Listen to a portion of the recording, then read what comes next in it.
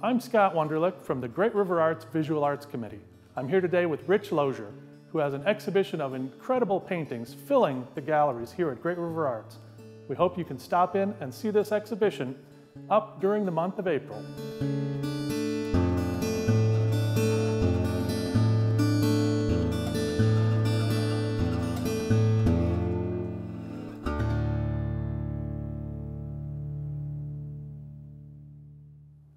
Well, Rich, you have an incredible gallery full of paintings at Great River Arts. You have a career retrospective going on through the month of April. Right. Let's talk about your interest in art. Where are you originally from, Rich? I'm originally from Harvard, Massachusetts. It's central Massachusetts, all apple country. My people were apple farmers, basically. So we spent a lot of time there. And I had a normal upbringing. Wasn't really interested in art until later on. When did you become interested in the arts? When I was about 28 years old, I answered this ad in a magazine, "Can you draw this pirate?" And that was the start of the famous artist school. It was a 3-year correspondence school out of Westport, Connecticut. And it was a very interesting set of books that they would give you. And I worked 3 years at that. And then I was working with the power company at the time. And they went on a very lengthy strike, and there was a lot of ill feelings with the company. So I applied for a grant, and I quit my job, and I went to the New England School of Art and Design in Boston on Newbury Street. So I spent another 3 years there, and then I took private lessons from Isabelle Lafreniere from Rockport, Mass. Now, Rockport's a hotbed for artists. It's a beautiful little spot right on the East Coast.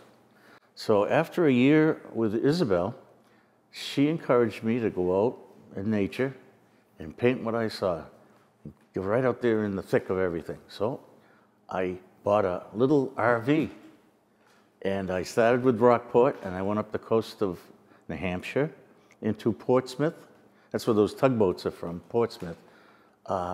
Still has cobblestone streets there. Very, very colonial area. And then I went up through Maine and hit all these little grooves that where the lobstermen would come out of, because Maine is just such a rugged little area with all kinds of harbors and that. So I spent some time there. Then I cut across to the White Mountains, which is part of the Appalachians. And I stayed there until October. And then it started to get cold. So I got an invite from my sister to go to Naples, Florida, of all places. Another very wealthy community. So I stayed there for a couple of years and sold my paintings on the sidewalks. I did mostly sidewalk art. Well, let me ask you a couple things, Rich. The paintings, you've got paintings of fishing trawlers here in the gallery. Mm-hmm. Where are they from? Those are from the East Coast. The Northeast? Yes, the Northeast, yeah, up through, the little boats were Maine. The bigger ones were California. But I started out in the East Coast doing those. When you were traveling around in the Northeast and then down to Florida, were you working as an artist at that time? What I would do is I'd pick up part-time jobs. For example, when I get to Florida, my sister set me up painting on houses. I was always a painter of sorts, so I was always in paint. Yeah, so I worked there 2 years, and I'd sell my sidewalk shows on Sundays. Saturdays and Sundays, I'd worked with that. And then I had a regular job painting. So I noticed in the exhibition you've got some flamingos, other water birds. Is that from your time in Florida? Yeah, that was in Florida. Okay. Yeah. And then I had a chance to go in the Caribbean, so I went from Naples and I went down through the Caribbean. And I stayed in a place called Tortola. It was British. Now, the Brits are really strict. They only give you a 6 months visa. And it's within 24 hours of that visa ending, they called me. And they said, "It's time for you to leave now." So I had to go back up through Florida. And then from Florida, I bid my sister goodbye and I headed to California. Now, I stopped in New Orleans for a while in French Quarters and tried to get some more information out of the sidewalk artists there. Now, Rich, I noticed that there were some jazz players in a couple of your paintings. Are those from New Orleans? Yeah, Preservation Hall. Okay. Really interesting place. Then after New Orleans, I headed to Arizona. I went up through Flagstaff, up through the mountains. And I cut across, and I stayed in Las Vegas for about a month with my uncle. He was there. I didn't like Vegas at all. It was just too plasticky for me. So then I headed into the Sequoias, Sierra Mountains, Sequoia National Park, Kings Canyon, Yosemite's, beautiful. I stayed there for about a month. It was just beautiful. Well, after that, I cut across to Monterey, Carmel, John Steinbeck's area, you know, Cannery Row and the Fisherman's Wharf. That was a lot of work there, too, for an artist. Were you still doing art shows and painting as you went? Yeah, except for naturally into the mountains. In the Sierras, I just collected all my drawings and stuff. I didn't always, you know, have a chance to set it up. So I collected all this, and then Monterey, I had one show there in the sidewalk.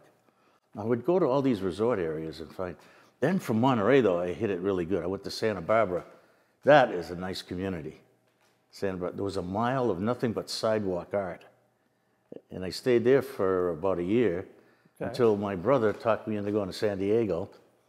So we went down to San Diego. I worked with my brother, by the way, and he was a painter himself. House painter? Or? Yeah, house painter. Okay. We always were in the painting business. My grandfather taught us how to paint. So anyways, we stayed in there for about 8 years in San Diego. And there's a lot of work there for sidewalk shows and that. I noticed a lot of sailboat paintings. Yep, that was San Diego. Those are San Diego Harbor? Yeah, San Diego. Just thousands and thousands of boats there. And you've got a number of pieces in the exhibition from the America's Cup San Diego 1992. Were you commissioned to do work for the America's Cup? No, but here's the way it worked. They ran the America's Cup committee ran a contest because they wanted a poster to represent it. So the poster I have here is a prototype, and they didn't take it. They took a photograph. But I asked them if I could, you know, do my own posters, and they said yes, as long as I didn't use America's Cup. But first, let me tell you this: before the America's Cup, a friend of mine had a timeshare in Maui. So I told my brother, I says, I'm going to take a little leave of absence here. I'm going to Maui for 2 weeks. Well, I stayed there for 7 months. Maui's just fascinating. I just loved it. Again, you have a lot of paintings from Hawaii, and I assume that's from the trip to Maui? Yeah, from Maui. I sold a lot of those paintings. And this is what I've got left, what's here. I was doing really good there. And then I had a gallery down in Lahaina that, it was like an off-Broadway gallery, by the way. It was behind the main drag. Well, anyway, to make a long story short, the gallery owner stole 23 of my paintings. You're kidding. I went to the gallery one morning and it was totally empty. And he had fleeced a couple other artists that were in there too. Never found out where he went or anything about it. So I got discouraged, and I said, I'm going back to San Diego. You've got a number of waterfall paintings. Did you have some favorite places in Hawaii that you liked to go? There were so many of them. The one I started out with was the Road to Hana, they called it. In 1933, all the bridges were built in 1933. And anyways, in through there, you could catch all your waterfalls.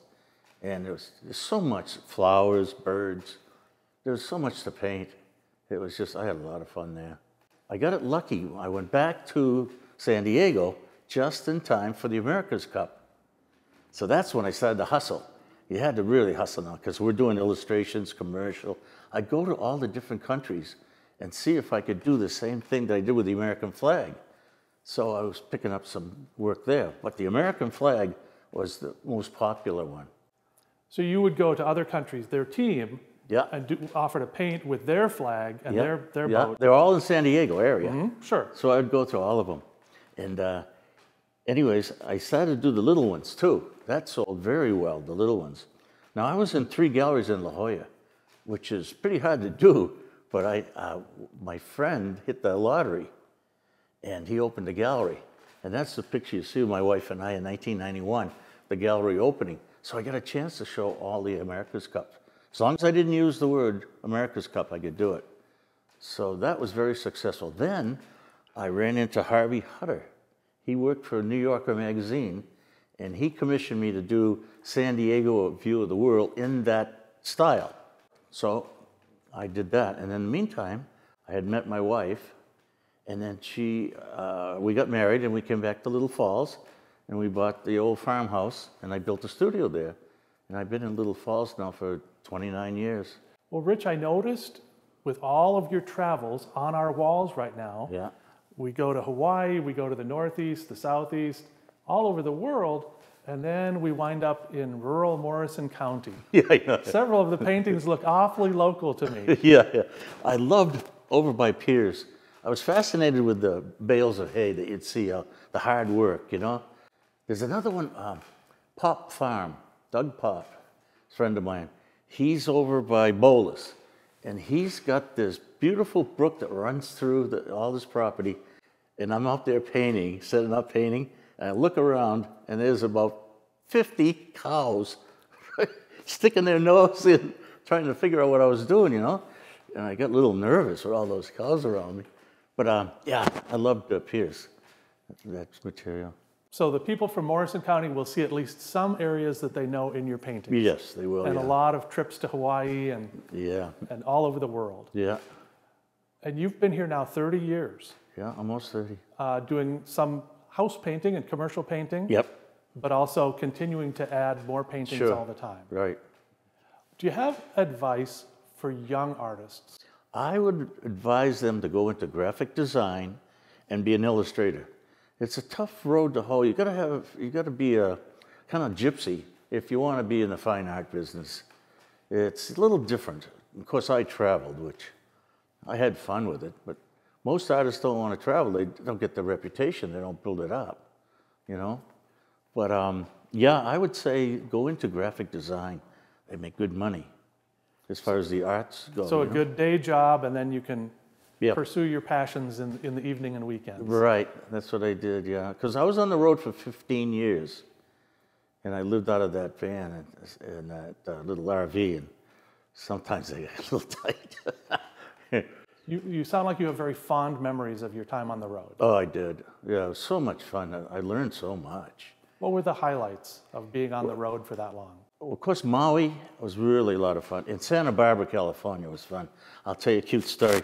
I just set up in Santa Barbara, and I'm fiddling around with my easel, and this gentleman comes up with glasses and a hat on, and I wasn't paying attention. You know, he says, "Hey, I'll buy that painting." I said, "Okay." He reaches in his pocket, gives me the cash, takes off, and drives away. And the artist next door to me came over. He says, "Hey, nice sale. Do you know who that guy was?" I says, "No, I didn't pay any attention." He said, "That was Robert Mitchum." Oh, I was mad because I wanted to carry on a conversation with one of my favorite movie stars. And you have art in collections from a lot of sports stars, movie stars, millionaires and billionaires. Yeah, yeah. And you know, a lot of it was just from the sidewalks. Mrs. Kroc, that owned McDonald's at the time. Wife of Ray Kroc. Right, yeah, Ray Kroc. She drove up in their limousine, sent her secretary out to buy the painting. So I never really, she introduced herself, her name was Nancy. And anyway, she said she represented Mrs. Kroc and she liked that painting. So I sold her, but I had an idea for Ronald McDonald House.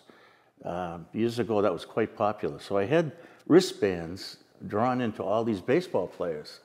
So I got to go, Steve Garvey bought one of them, and some of the other players from the Padres. But then one of my friends said, "I want you to do a painting for me." He commissioned me to do a painting for Norm Nixon. Now, Norm Nixon played with the Lakers, basketball. And his wife was Debbie Allen. Now, Debbie Allen just came back with Grey's Anatomy, but she was in the Bill Cosby show. Right. Yeah. So we went up to their house. It was just beautiful. You know, they treated me like the king. They really liked the painting. Oh, so afterwards, we went to Roxy's for a party. And lo and behold, who's there but Norm Nixon's best friend, Jack Nicholson, the movie star. I was so impressed with that man. He was very polite, and he was an excellent listener. He picked up on everything everybody said. It was just so much fun. And he was going with Angelica Houston at the time, John Huston's daughter, the famous director. And, you know, I had the opportunity to meet all these people. It was a lot of fun.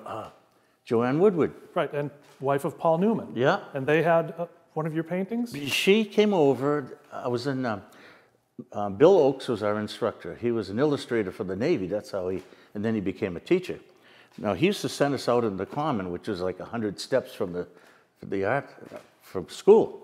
So we'd go out in the Common and do people quick. His theory was the quick one, because he also was a courtroom artist. So we had to do these quick sketches. So we'd go out there for 20 minutes and then we'd go back in. So I'm out there sketching, and the lady behind me says, "Oh, that's really nice." And I looked over, and it was Joanne Woodward. She had a coat over her shoulders. They were doing a scene, and she had a break. And famous artist, Westport, Connecticut, she lives there. So I struck up a conversation with her, told her who I was, and I said, the school's right over there. Well, the next day, the students had their own gallery at the school. Next day, some of my classmates said, "Hey, Joanne Woodward was here. She bought one of your paintings." $400 I think I made. How did you feel having someone that famous buy one of your paintings? Because at that time, she was one of the biggest stars in the world. Oh, yeah. But to be perfectly honest with you, I never got starstruck on these people. I've met so many people, a lot of baseball players. I mean, a lot of those people. I just wasn't, I could have got Tiger Woods' autograph very easily, and a lot of these other people, but I'll tell you another story that's cute. I'm flying, where the hell were we flying? First class, anyways, someplace. And who's beside me in the aisle but a very drunk Glenn Campbell, and Tanya Tucker, and his brother Richard. Okay, so he leans over, he says, "You want my autograph?" I said, "Sure." So he signed the thing, but they were having so much fun. But I always got a chance to meet a lot of people like that. That's the fun part about traveling. Are you still painting now? Yep, still painting. But I'm not as active as I used to be. Mm-hmm. And then the gallery system has changed a lot. In the 70s, what I would do is I'd have a little portfolio with a handle and a zipper on it. And I'd walk into these galleries, and I'd zip that thing open and show them, 8x10s, and I keep turning. So they, I couldn't really interrupt them, but if I catch their eye, I'd make a deal with them, So I did that a lot. But nowadays, you can't do that. It's just different. Nobody's social anymore. Everything's the cell phone. Got to submit it all electronically. Yep, yeah. What kind of work are you doing? Where are you painting? Where would we find you with your easel? Well, you go by my house every day, right there in the studio. Yeah, I built a 67 by 26 building, and half of it's my studio. Now I'm storing everything up. I'm running out of space. I got so many paintings stored up now. I had over 100, but I couldn't frame them all. So, well, we've got quite a few of them here in the gallery right now. Yeah, there's 62 of them here. It's a full gallery, and it looks great. Yeah, I'm very impressed with it myself, to tell you the truth. I've never had them out away from the studio, open like this. So are you getting out, a lot of your paintings, you were out on scene with an easel painting in front of your subject matter. Yep. Sounds like now you're doing more in the studio. Well, as I showed you earlier, the sketchbooks, I brought them out. I got about 5 sketchbooks filled with stuff, with all the color notes and everything I showed you. And I bring them out sometimes and go over that. And take sketches you've drawn, make a painting out from the sketch. Yep, yep. And sometimes somebody will call me and they say, "Can I get one of those Maui paintings? Will you do one of these?" So I'll do something like that. Or hopefully Piers. Piers is very popular. Yeah, it is. It is. There's a spot there where you can see 7 the different farms at a distance. Pretty neat. Mm-hmm. I've had a good life with the art, even though I started late. Right. Yeah, I started very late. So what do you think? Should we have a 90th birthday exhibition here at Great River Arts? I don't think like Renoir, they used to have to strap the brushes to his hands as he had arthritis so bad. But he lived to be in his 90s. Why not you? Yeah, Picasso would be the man to be, though. He was the most successful painter in the world, as far as financial goes. Sure. Yeah, he made tons of dough. But it's been fun. It's been a good life. Wonderful. Yeah. Well, thank you for exhibiting here at Great River Arts. Well, This thanks is a for wonderful having show. me. I And really hope that- appreciate it. I hope everyone comes in before the show goes down. Yeah, I hope they do. I hope they enjoy a lot of bright colors. There are. Yeah.